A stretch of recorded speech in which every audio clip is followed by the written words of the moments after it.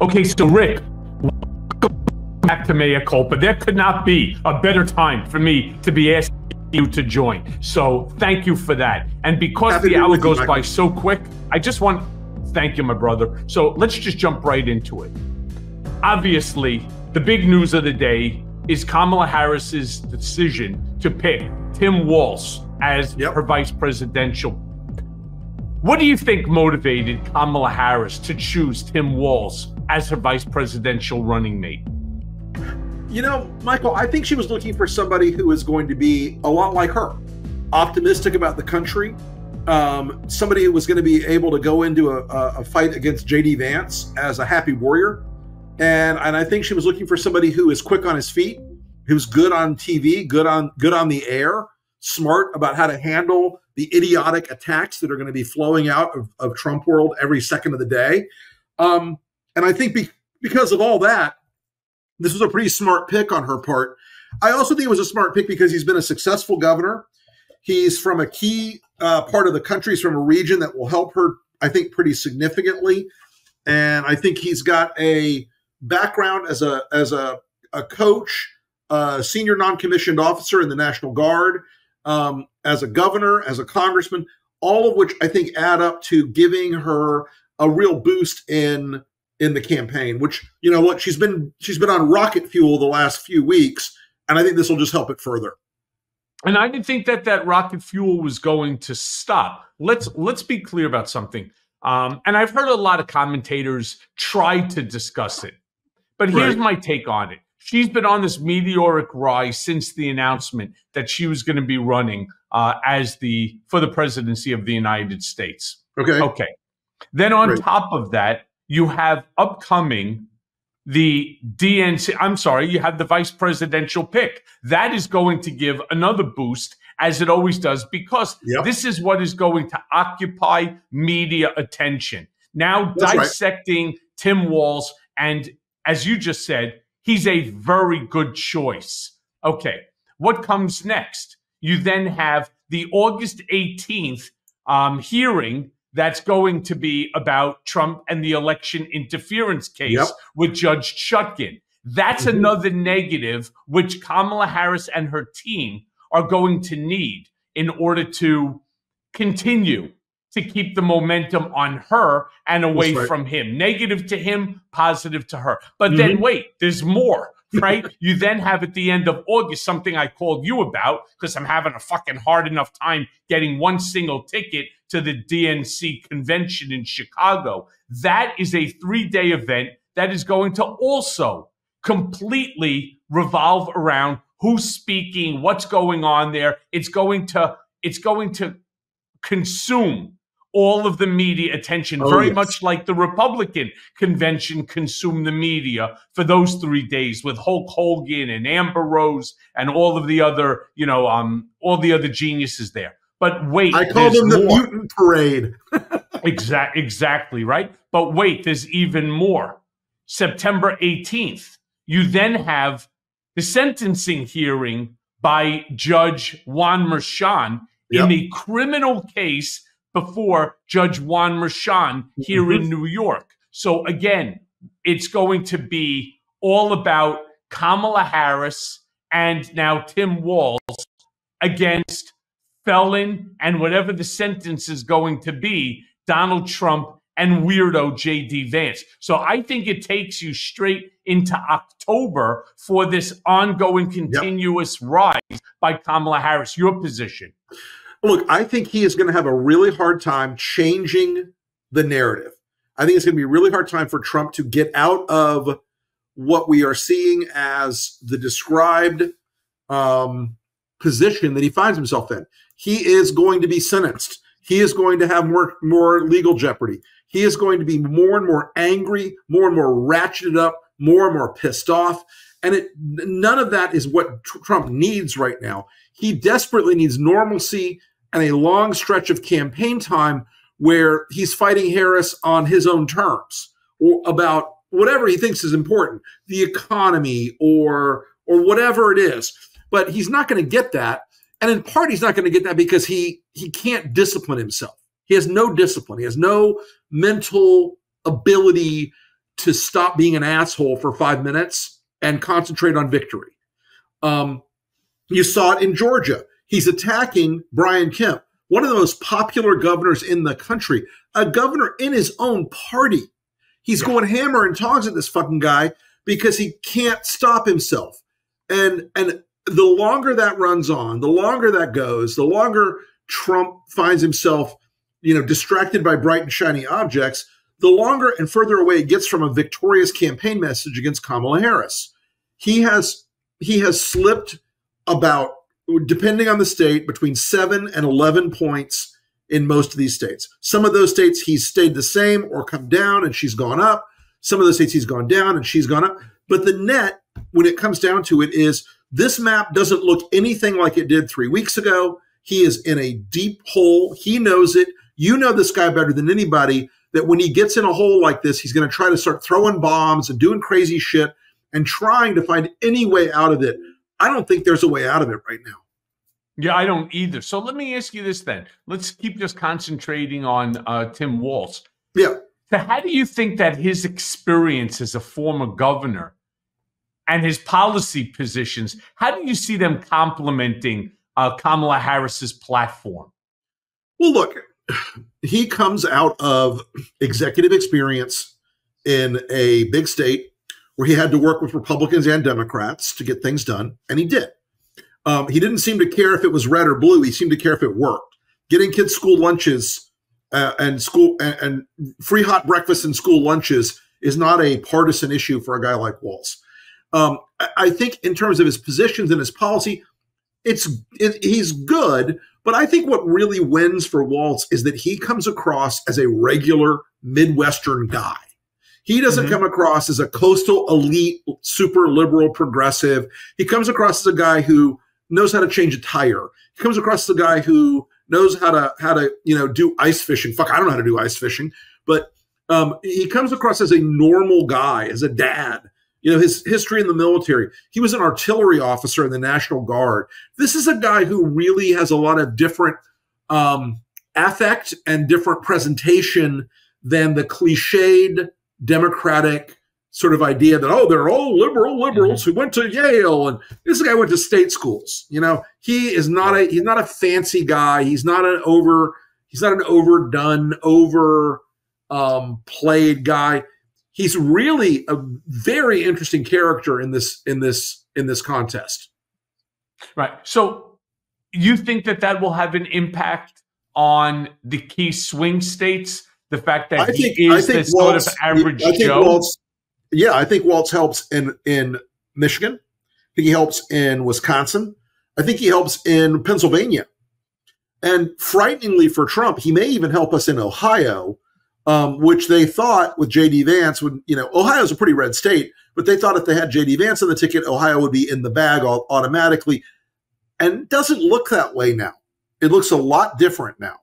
So we're in a very interesting spot where I think this choice is going to really reformat the map, and it's going to really help Harris make a case that she's looking at people who aren't just like, every other, central casting Democrat from a East Coast metropolis. Interesting. So look, there's so much to talk about in terms of Trump and J.D. Vance with the nonsense that they're spewing, the level of stupidity, the comments, the weirdo comments, which of course, Tim Walz is the one who coined it. Yes. So it's funny. Tim and I now have something in common. So he coined weirdo, and I actually coined von Schitzenpants, which made it into the public record. And there's now articles that are being written about it. I'll send it to you. They're funny as hell. You can check it out on my Twitter account. Where it's now a common phrase that if you mention the term von Schitzenpants, everybody knows that you're talking about Donald. But more importantly, these MAGA maniacs are going to rallies wearing diapers now and said, I'd rather wear a diaper than vote for a Democrat. How crazy is that? It really has reached a point, Michael, where they're almost beyond parody. You listen to this garbage, and it's almost like, are you people fucking serious with who you are? Are you seriously wanting America to take you as legitimate possible leaders of this country when you act like this degree of asshole? Because it's crazy talk. I mean, it's really let's jump into some of the into some of the crazy talk. So Trump the other day calls Kamala Harris a catastrophe for the upcoming Olympics. So my question to you is, one, I know that he's got the magic 8-ball. Someone bought that for him as a gift years ago. So right. Is Kamala Harris a catastrophe for the Olympics? I don't know. We just crossed 3,000 Olympic medals in our history. It seems like we're doing okay, honestly. It says try again. So now he shakes again, and it says yes. So he now calls her a catastrophe. How do you interpret these comments in the context of his broader strategy against her? See, Michael, I think that's part of this. I don't think Trump has a broader strategy. I think he planned to run against Joe Biden. It was all going to be like, Joe Biden's too old, too old, too old. And the whole thing fell apart when Biden said, I'm out. And I think Trump didn't have a plan B. I don't think he had another approach in mind. So now he's doing all the usual Trumpy bullshit. He's gonna do name calling, and he's gonna do, she's a liberal. He doesn't really have another way to go at her that makes a lot of sense for anybody. And there's a reason for that, is because it's mostly just him being insane. He's not sensible. He's not thinking this through. He's not planning something. This isn't like 15-dimensional chess. This is Trump like eating the pieces and licking the board. It's just, it's chaos more than anything else. So do you think that this sort of messaging resonates at all with his base? Or do you think that his base thinks it's as stupid as shit? Look, here's the beautiful thing about the Olympics. Yeah. It doesn't make a difference if you're black, you're white, you're brown. Nope. It doesn't make a difference what your religious conviction is.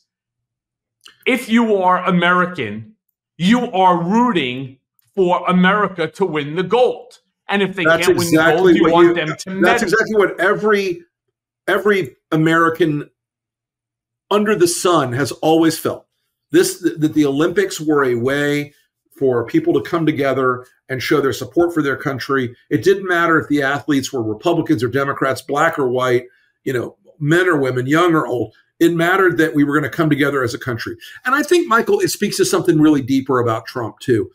This guy has a really shitty view of America. He's a really pessimistic view of America.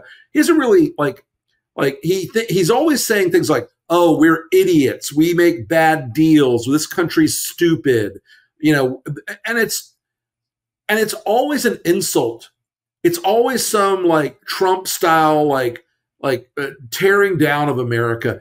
And I think that is something that people I think there was a sell-by date on it. And I think the fact that he's out every day, like bitching and moaning about his fake stolen election, it's boring now. Trump has he's dangerous, but he's now also boring. And people don't like it. They're just tired of it. They're just like, okay, that's great. That's a great show, Donald. And look, the Republican rallies are getting smaller and smaller, and they're less and less 20,000 person arenas. And frankly, more and more, a couple of hundred yahoos who show up to sell T-shirts. And let me ask you this. Let me ask you this then. Do you think that the Harris campaign should respond to these sort of criticisms, or do you think that they just ignore it and allow him to continue to stick his peppermint flavored shoe right in his mouth? I think you let Trump be Trump. I mean, that's what Republicans used to always say. But now it's actually, if you let Trump be Trump, he'll lose this election by record numbers because he is a fucking idiot, Michael. He is not gifted politically. He is lucky. He has the luck of the devil. But this guy is out of touch with what America is now. He is shitting on the Olympics. He's shitting on getting our hostages back. J.D. Vance is shitting on single women. All these things that they're doing, they play to a very small and getting smaller part of the MAGA base. So this country is in a different spot than it was in 2020 and a really different spot than it was in 2016, partly because we know who the fuck this guy is now. He's not fooling anybody anymore. We know who he is. And so there's not going to be a groundswell of people who are like, I really want somebody who makes me feel worse about America. I want somebody who makes me feel shitty about my country. And that's what Trump does. He makes people feel shitty about America. And I think that is, like I said, I think that is like way in the rearview mirror now for our country. I totally agree with you. Hey, I wanted to ask you this because obviously everybody and their mothers were calling me, asking me, who do you think that she's going to pick? Who do you think she's going to pick? To be honest with you, I would have gone with Mark Kelly 1. I would have gone with Bashir 2. I would have gone with Josh Shapiro 3. And I would have gone with Tim Walz as number 4. That was my pick. So I clearly was incorrect about that. So the question I want to ask you, being the political guru that you are, why do you think that she opted for Tim Walz over people like Josh Shapiro, Mark Kelly, or Bashir? What was it about him? Well, I think there was something about him that worked in the equation on the Midwest that she felt was had benefits across multiple domains. It helped that he is a guy who is personable and smart and able to communicate well. It helped that he was somebody who you were never going to find that he was frightening to people. Look, there were the embarrassment of riches she had people to choose from are all people I know and like. I mean, Mark Kelly, terrific resume. Andy Bashir, love him to death. Josh Shapiro, one of the best governors in the country. There's this long list, but it also speaks to the fact that she's made a leadership decision on how she wants to run for president. I think that's great. I think it's amazing that she's made a call like this. And it is something that is the process is it tells you a lot about her thinking. And the process was secret. Nobody leaked. It was quiet. People understood what the rules were. It was considered. She looked at them carefully. She had actual vetting of them, which was not something Trump did with Vance. They accepted, I was told by a Trump campaign source, that they just took the opposition research file from the campaign in 2022 and he said, okay, he's been cleared. And so, you've got a guy who brings her a lot of benefits, and she made a smart decision about it, in my view.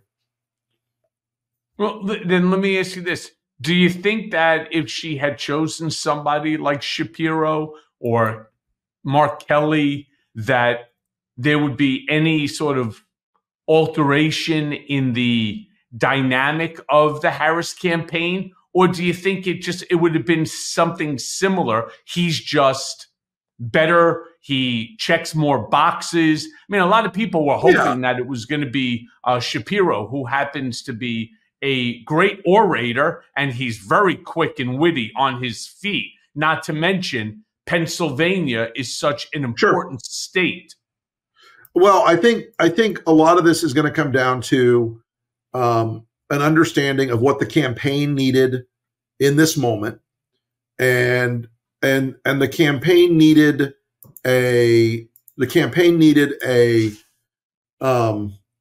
somebody who could help them in the Midwest, who could help them in as a contrast to J.D. Vance, could help them with middle class voters, because Walt scans as a regular middle class guy.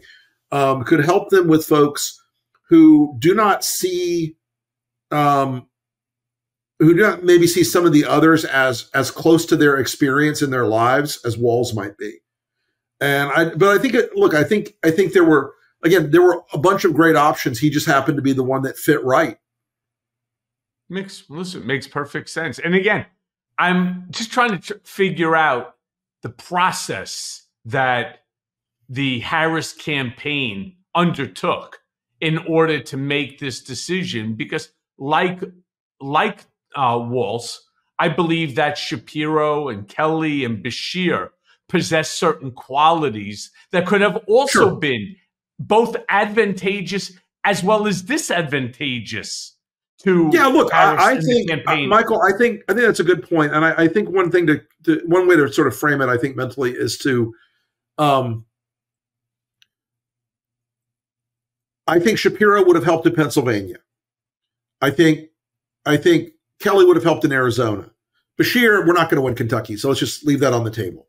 But I think Waltz is culturally a lot more helpful in Minnesota, Wisconsin, Michigan, Pennsylvania, and Ohio than any of the rest could have been to connect culturally. I think he was really the best choice. Okay. So it's very funny that you use those terms. He's the best choice. We can't forget the fact that this election is going to be about a prosecutor versus a felon.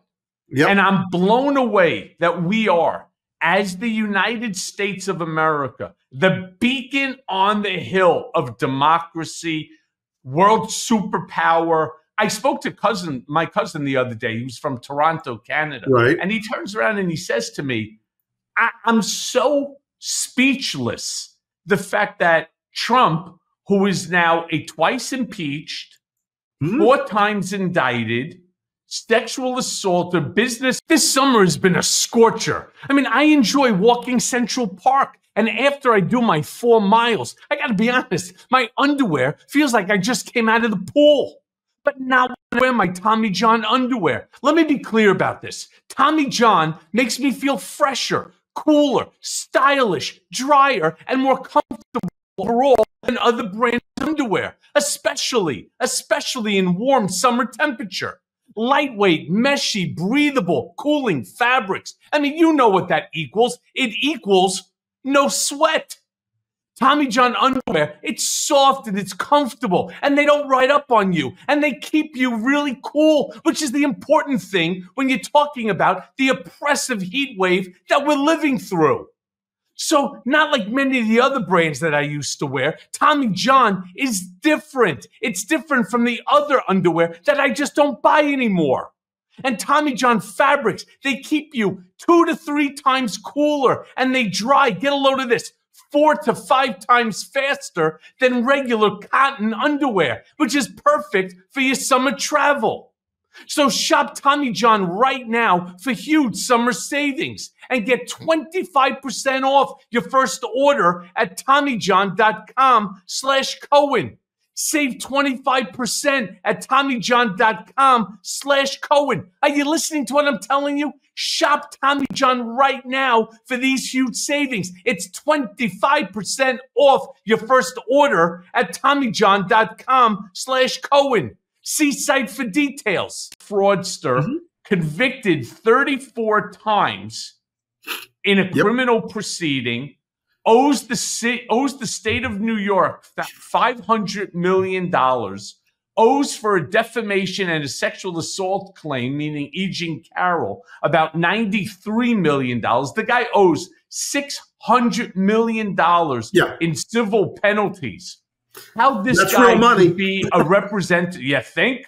How this guy could be the nominee for one of your 2 political parties. And I say, I got to be honest with you, I don't know either. So that being the intro to my question, we now have, as I brought up before, August 16th. He went and he tried to get Missouri to go ahead and to file this action with the Supreme Court in order to block the federal election interference case, to which the Supreme Court gave him the 2 middle fingers, as we like to do on Political Beatdown, right? He gave him the 2 middle fingers. So my question to you is, how significant do you think that the August 16th hearing will shape any public perception of Trump's alleged election interference? And when I say shape the public perception, I'm not talking about Democrats. I'm talking about Republicans, MAGA, and the independent voter. Here's the thing. For Republican base voters, for Trump's MAGA base, doesn't make any difference. For the millions of Republicans who voted for Nikki Haley, makes a difference. For the millions of independents who voted against Trump in 2020, makes a difference. Trump's criminal behavior, everyone's like, oh, it doesn't make any difference. We are seeing it in our polling. It actually has made a difference. It's not with MAGAs. It's not changing their minds, but it is with Republicans who they've held their nose for so long on this more moderate Republican type voter, the Lincoln Project style Republicans. They've held their nose for so long. They're so sick of it. They're so exhausted by his bullshit. And this is a moment where a lot of them are like, okay, enough. He has embarrassed us long enough in this country. He's hurt us long enough in this country, and we're not gonna put up with this anymore. And to a great degree, that shouldn't surprise anybody that he's exhausting, because he's exhausting. And it shouldn't surprise people that there's a feeling of Donald Trump was this figure who controlled so much in our politics for so long that he no longer has that voodoo. He no longer has that power. He no longer has that ability to force people to do the things, that he wanted. There are a lot of Republicans now who are like, oh my God, this fucking guy. And they're really unhappy. They're really unhappy about how much he's put them through. They don't like it, Michael. They're just tired of it. And I get it. I get it. And look, they don't want to say, they don't want to say that they hate him, even though a lot of them do. They don't want to bitch about, whether or not he should be president or not. They know he's going to be the nominee of the Republican Party. But they are looking at Harris and Walz and Harris are giving them reasons to not have to vote for Trump, to not be stuck voting for Trump, if that makes sense. Yeah, it makes perfect sense. Look, the next question I really want to ask you is, and it pisses me off. When I tell you it fucking drives me crazy, yeah, but we don't know the outcome of what that hearing is going to be. We don't know the outcome. This is the one that really drives me crazy. We don't know the outcome that Judge Juan Merchan is going to come up with, what the sentence is going to be. And I say to them, what the fuck's the difference? He's found guilty by a jury. He's been found guilty. He's already a felon. Right. Okay. He's a felon. He's a fucking felon. He's never going to not be a felon in this process with this judge. And look, do I think the judge is going to send Trump to hard labor? No, I don't think that at all. I just don't. I don't buy it. But I don't think Trump's going to get off here with some sort of easy skate. I don't think he's going to walk away from any sort of accountability. They're going to hold the guy accountable. They're going to make him face up to the shit that he has done. So, and what do you suspect that what do you suspect that the sentence will be then? Look, I think he's going to end up with some sort of fee and some sort of supervised release, house arrest, whatever. They may make him wear a GPS bracelet on his ankle GPS thing. I don't know. I'm not smart enough about that stuff to understand what the sentencing guidelines look like or should sentencing guideline is up to 70 years in prison, if not more. Yeah, and I'm curious. That was another thing I was going to ask, though. I'm kind of curious, what does a guy like Trump end up doing if he does get a prison sentence? I think there'll be riots in the streets. But why do you say that? See, that's another thing I hear from people. Oh, MAGA base will never put up with it. Let me tell you something. The MAGA base is already looking to see their compadres that are sitting and rotting in jail like Stuart Rhodes for 18 years. They ain't doing shit. And the second that they decide that they want to start, believe me, our National Guard, our military, our police force, they'll shut them down. Listen, Michael, I do agree with that. I do agree with that. There's a real degree of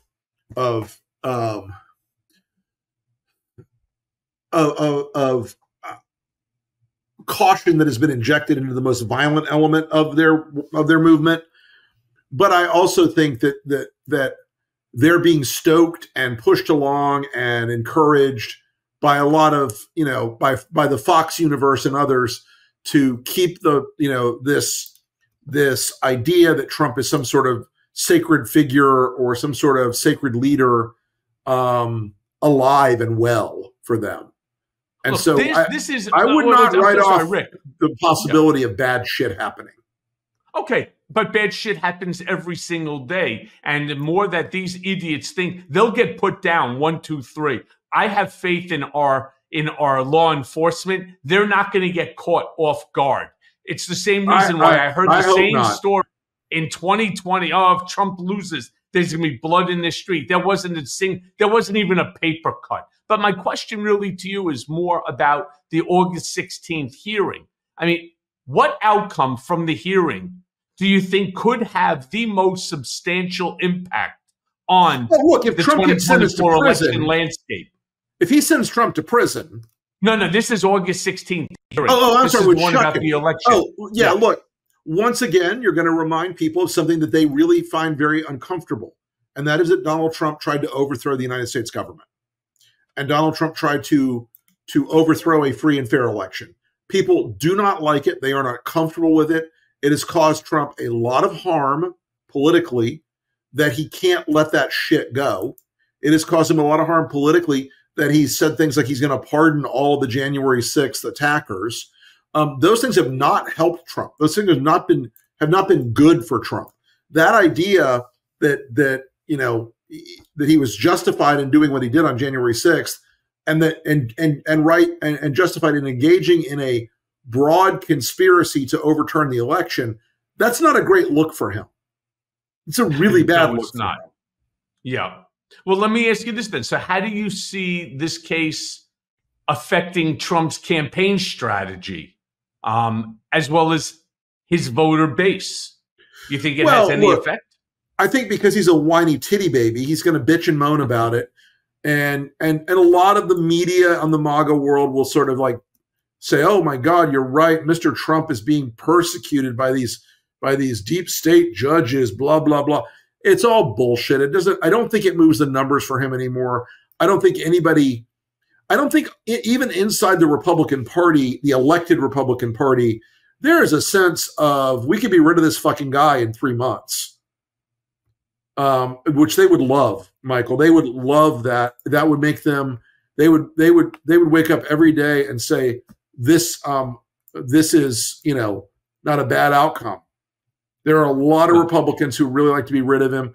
Most of the rank and file and the base are not those people, but most of the elected Republicans in the country and the professional sort of Republican operatives and operators, they would love to be rid of this fucking guy. And what do you think is the likelihood, that these folks are going to, actually turn away from him as a direct result of, this case? Well, let me ask you this. Question. Yeah. It's a great question, Michael. And I think, look, I don't think publicly you're going to get a lot of them that are going to be honest with you. Publicly, you're going to get a lot of them who straight out lie to your fucking face. I love Donald Trump. He's the most amazing thing since prepared mustard. Everything about Donald Trump is perfect. They are saying that out of political preservation and political protection of their own lives and their own futures. But honestly, a lot of them would be so relieved to be rid of him. They would. And what do you think? Sure, but Rick, what do you think then is the chance that this federal election interference case gets tried before November, before the election? Look, I don't think it's going to make it to the election. I would like it to. I'd be hopeful that it would be. It'd be great if it was, but I don't think it's going to make it to the election. I just think the legal maneuvering they'll be able to undertake will make it impossible to get to a trial and a verdict but before the election. I just don't see it happening. Yeah, I'm with you on that one. So let me go to the next one that we were talking about. September 18th is legitimately almost 40 days away from now. 40, yeah. On September 18th, Donald Trump is scheduled to be sentenced by Judge Juan Merchan in the 34 guilty conviction District Attorney of New York criminal case. So my question then to you is, the August 16th, right? The hearing, it's just that. It's a hearing, all right? And I'm with you. I don't see that ever making its way to trial before November. But this specific sentencing, this will seal the fact, the undeniable fact that Donald J. Trump is a fucking convicted felon. Yep. And on top of that, it is going to place some sort of consequence or accountability to his actions. Yeah, so, I think it is one more thing where it's harder these days for Trump to assert and have people believe it that he did nothing wrong. This is all a conspiracy against him. People are not buying that in the way that they would have even a year ago. They're just not. Do some people still buy it? Yes. You know what? But some people still think Elvis is alive too. Right. And so is John F. Kennedy Jr. But the question that I really want to ask you is, how do you see, I remember watching a slew of Republicans sitting in a focus group. And the question that was asked of them, could you ever see yourself voting for Donald Trump if he becomes a felon? Now, a lot of the folks that were in that focus group do not believe that you are a convicted felon until the accountability or the sentence consequence occurs. So once this comes out by Judge Juan Merchan, you see this playing out with voters in any way? And let me ask you this. Let me add to it. What if Juan Merchan, Judge Merchan, actually orders incarceration or some form of a very strict, this is what I think will happen. It will be a very strict home confinement situation. How does that affect the campaign and the race?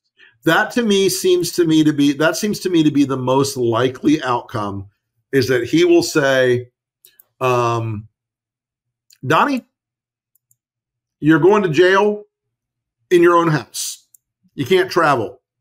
You got a GPS bracelet. And pick and choose only one home. You're not getting to start flying around the country. Right. Or You the can't world, go to Bedminster, then Mar-a-Lago, then New York City.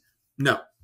And look, I think there will be a lot of Republicans who think that that is a great thing for Trump. They'll say, oh, he's a martyr. He's this, he's that.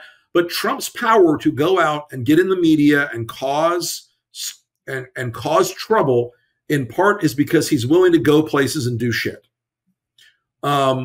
You know, and if I were Judge Merchan, I would say one more thing to him, and it would be this: you will not enter or use any of your golf courses while you are under this confinement. Just as a fuck you to Donald. Nobody else who goes to jail gets to play golf.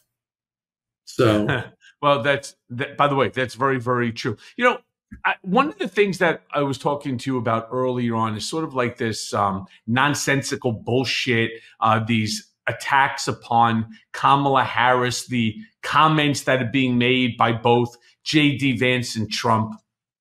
There was one that just came out by Trump, and to this day, I just can't figure out, I cannot figure out anymore what's wrong with the hamster on the wheel inside of Trump's head, because it just doesn't make any sense. Donald Trump went so far as to question Kamala Harris's Black identity. I mean, this to me made no sense. And it's not the first time he's attempting to question her Black identity. Well, Michael, this goes back to Trump going after Barack Obama's birth certificate.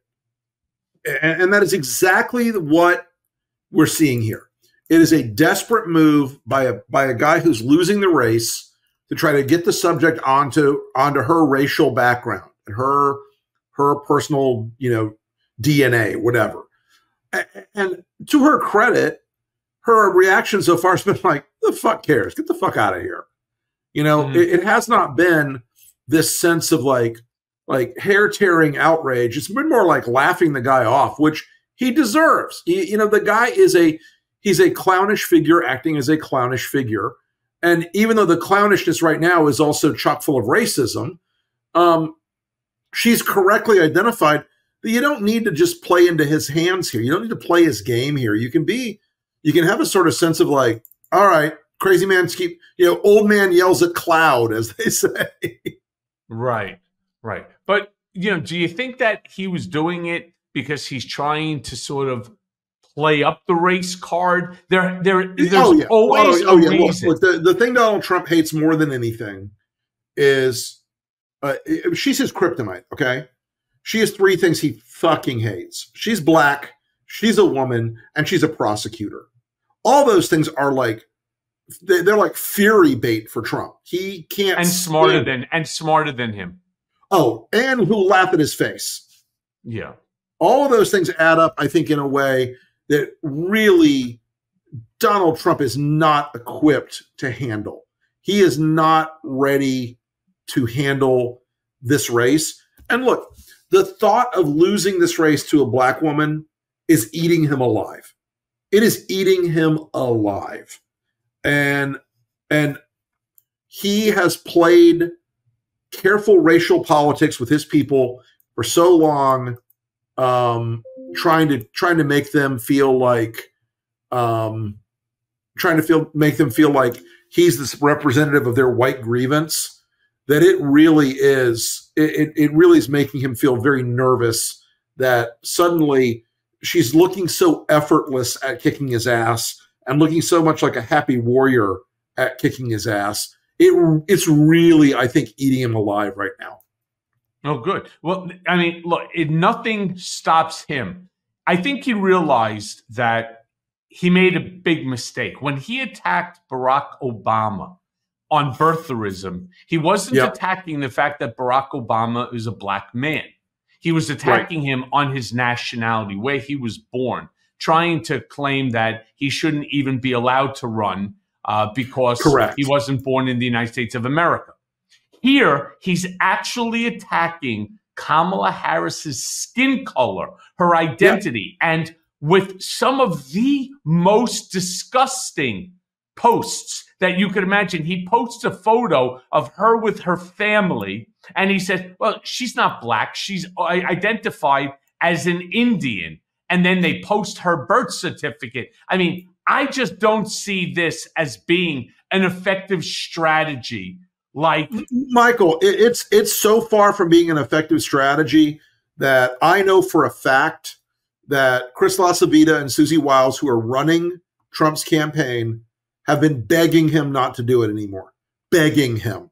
And in response, what is Trump doing?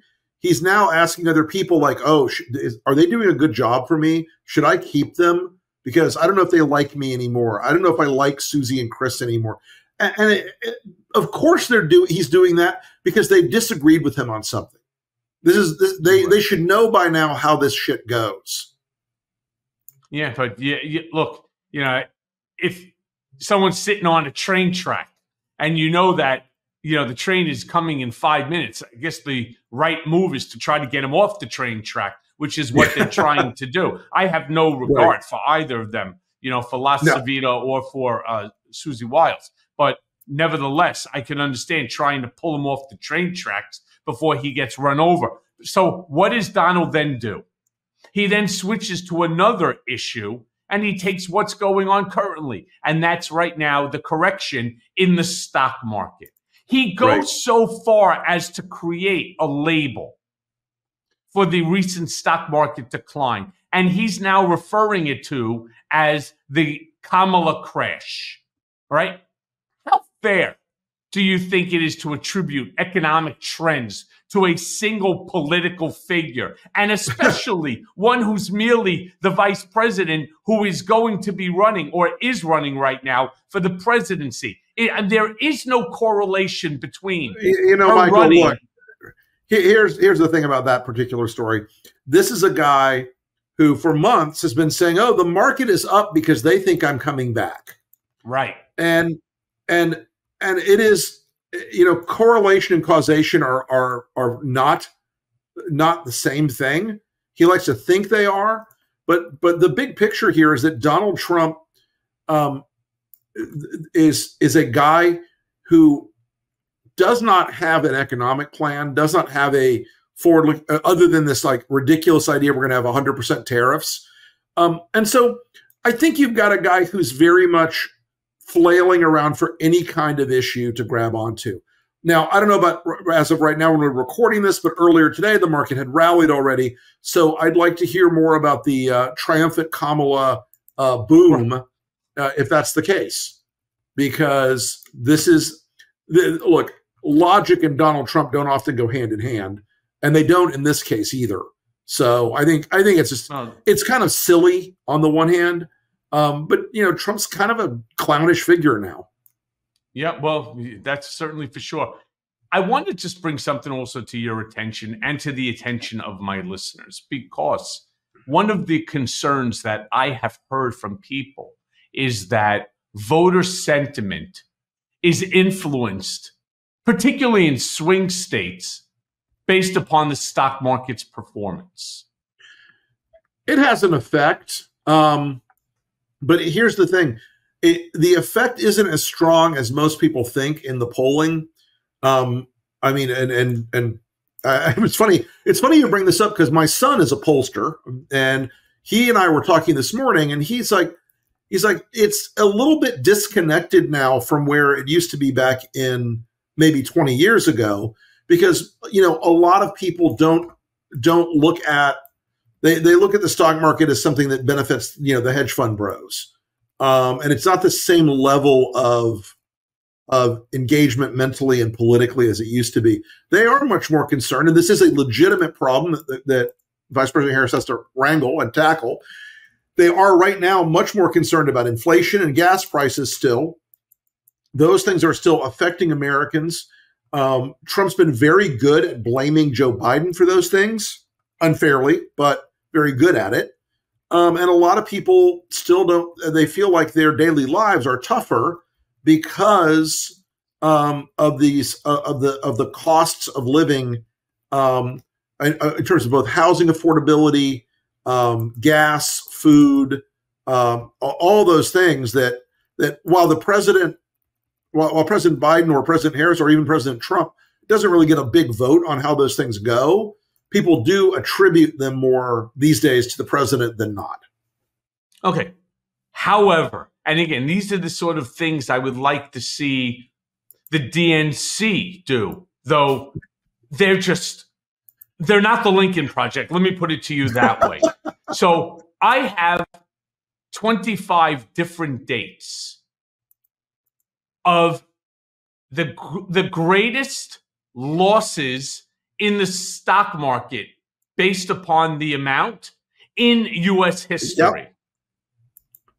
The first one, I'm only going to do 10 because I could spend the next 15 minutes talking about it. The first one, and the highest amount ever lost, was $2,997.10 on March 16th of 2020 under the Trump administration. Yep. The second most was $2,352.06 on March 12th of 2020 under von Schützenpants. Right after that, $2,013.76 only days before March 9th of 2020. How about $1,861.82 June 11th of 2020? Yup, you're right, under von Schützenpants again. Then you have $1,464.94 March 11th of 2020 under Donald. You then have March 18th of 2020, $1,338.46. What comes after that? $1,190.95 February 27th of 2020 under Donald. I mean, this is crazy. $1,175.21 2 weeks before that, February 5th of 2018, All right. I'm sorry. Of 2 years before that. Then $1,032.89 February 8th of 2018. And then $1,031.61 on February 24th, back to 2020. I mean, I can go on and on and on. He leads the greatest dollar decline in the stock market's history. Yes. And nobody's talking about it. Michael, look, this is a real disconnect in the media. And a lot of them still want this to be a horse race, still want this to be a race where they go back to having the kind of fun that they had in 2020 or 2016, where they go back into the world that we used to live in. They really want that. They desperately fucking want that. And I'm sorry. I'm glad we live in a different world now. I'm glad we don't have the same degree of Donald Trump, having that superpower over our politics anymore. But we still have to fight it out. It's still going to be a tough race, and there's not a lot of leeway in this. We still can't make a lot of mistakes. Let's put it that way. This is going to be a tough campaign all the way down, and we still can't make a lot of big mistakes as we face off against a guy who, as clownish as he is, as much of a fuck up as he can be, still controls a formidable political machine. Yeah, that is so true. So then, one of the things I always, every time that I have you on, and I'm honored to have you on and to come on your podcast and your show. Yeah, come on LP podcast. I'll send you an invite. Okay, I'm doing it next week. So here's my question to you, because, I'm always complimentary of Lincoln Project and the work that you do. So the question I really want to ask you is, how do you see Lincoln Project's role evolving as the 2024 election approaches, especially now that you have Harris Walsh as a ticket? Well, Michael, we are focused and have been focused for a long time on the swing states, on Arizona, Michigan, Wisconsin, and Pennsylvania. Those were our 4 swing states that we were going to really lock in on. We have now expanded that map to Georgia, North Carolina, and Nevada. So we're adding some more swing states into this mix. And we're doing that because the opportunity is increasing in all those places. We see a better chance to persuade more of those Republican voters. And those Republican voters, like the 22% of Republicans who voted for Nikki Haley in this year's primary, to persuade those people, to bring them across, to contact the folks in what we call the Bannon line of those moderate Republicans, more affluent, educated Republicans out in the country. We persuaded them under the program we built with my buddy Mike Madrid back in 2020. We persuaded them in the statewide races in 2022. And we're going to persuade those folks again that we're not asking these people to become progressives. We're not asking them to become liberals. We're asking them to cast a single critical vote to get rid of Donald Trump once and for all. And we think it's going to work. Yeah, and by the way, it should. So let me follow up and ask you this. One of the big problems that I always find is, whether it's the DNC under Jamie Harrison or even the Harris campaign, I just don't believe that their ad abilities, and I'm not talking about the paid ads that you see on television. I think the usage of social media, which basically is for free.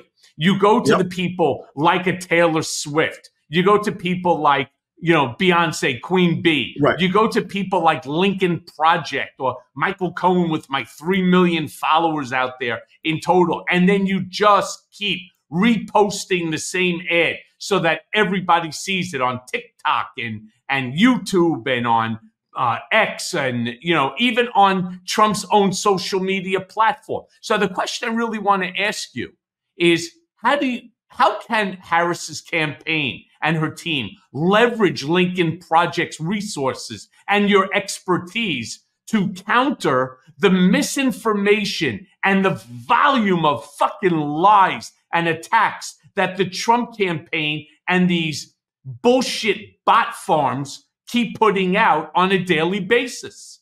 Well, Michael, I will say this. We can't coordinate with the campaign legally because we're a super PAC and they're the campaign. But that's fine. We're pretty good at what we're doing. We know what we're after. We know how to wage this war. We do 4 things really well at the Lincoln Project.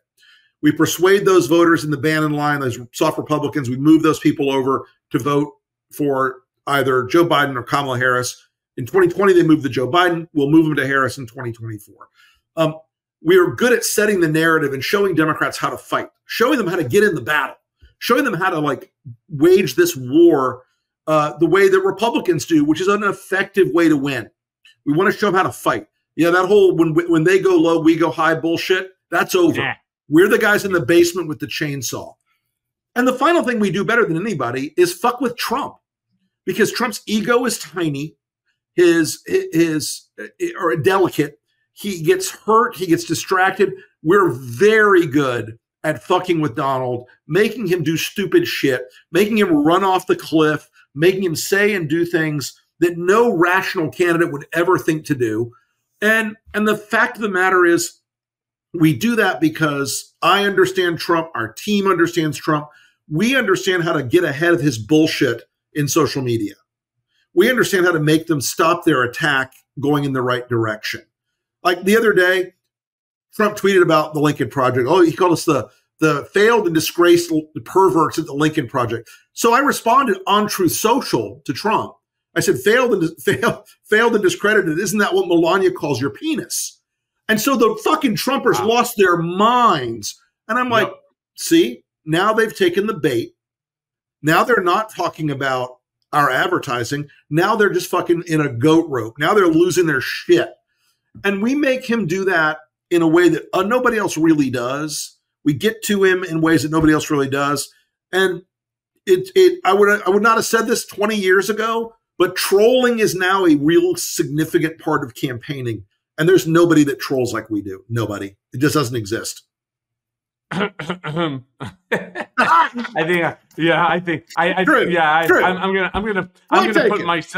I'm gonna put myself up there as maybe on par. I don't think I troll better than you. But like you, I refuse. And people are constantly saying, "Oh, you're so childish in the things that you do and you post and you say, and the attacks on Trump. He lives in your head." What I'm trying to do is I'm trying to use my trolling as a way to get their attention so that they understand that there are consequences to their statements. There are consequences to their constant attacks on whether it's Kamala Harris. Now it'll be Tim Walz, Michael Cohen, right, to Rick Wilson. There are constant attacks on everybody by them. And it's when they're a bunch of bullies that like to constantly punch at everybody else. But when you hit back, and like you, when I hit back, I go below the belt. I'm not there to play games. They're like, they cannot. The same people that are always like, fuck your feelings, man. The minute you get to treat them the same way they treat everybody else, they run for mama. Yeah, well, so Michael, it's been a pleasure, my brother. I gotta hop. Let's all call the ambulance. Rick, thank you so much, my brother. Great seeing you. Thank you, my friend. I'll call you and we'll get you on the show next week. Look forward to it. Thank you, Michael.